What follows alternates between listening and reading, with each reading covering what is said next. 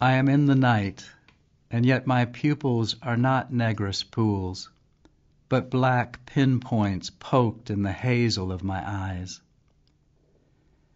It is cold tonight, and yet I do not chill, for I am burning. It is the sun, the exquisite, horrible, magnificent sun. I cannot remove it from my thoughts. It is brilliant and terrible, illuminating my face, heating up my veins, expanding my vessels, enlarging my heart until I think my heart might become its own exploding sun. To look away is only to see the sun anew. To close my eyes is only to feel its heat in the coolness of these eyes.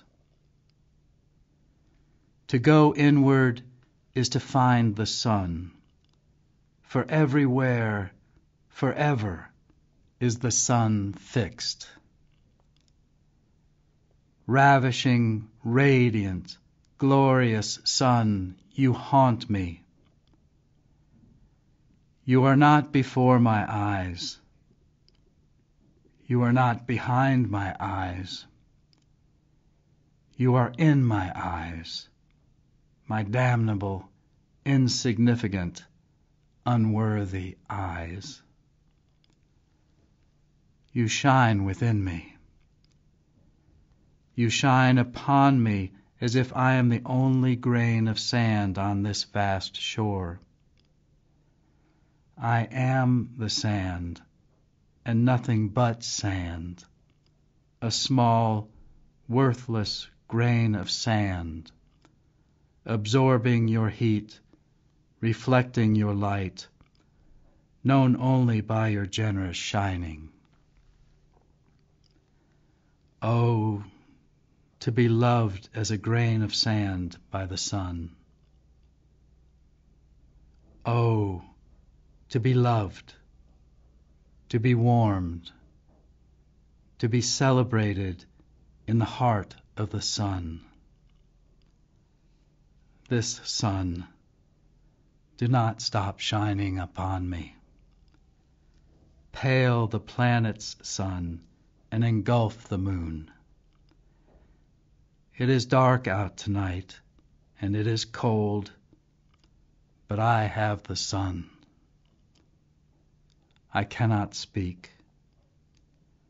The heat steals my words. My tears turn to vapor and rise up into the heavens in gratitude and humble wanting. I cannot bid good night to such light. And though I must sleep, I carry the light to bed. I am aching for the profound love of a profound sun.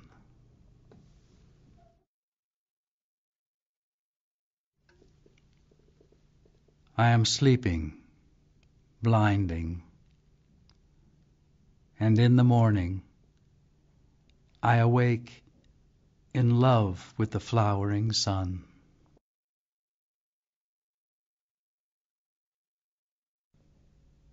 Into the simple flows the profound.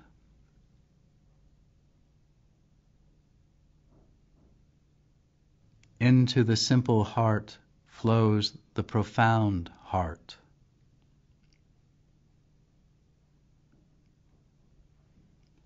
Into the simple vessel flows the endlessness of profound love. The simple vessel defined, where does the endless go?